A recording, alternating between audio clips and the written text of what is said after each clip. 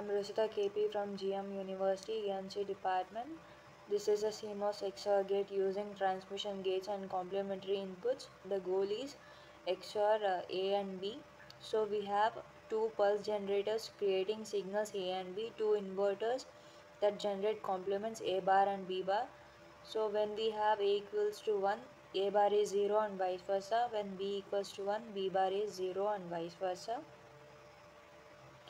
The middle part is made up of 4 PMOS transistors at the top and NMOS transistors at the bottom.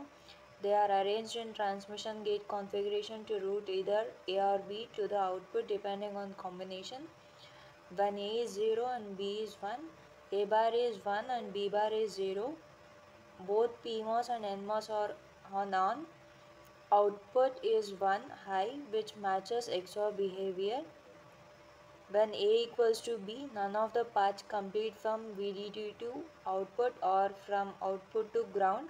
Output is either floating or weakly pulled to logic low. Effectively, output is 0. So we have transient simulation for 100 nanoseconds. This will show the waveform of how the output response has A and B toggle in time.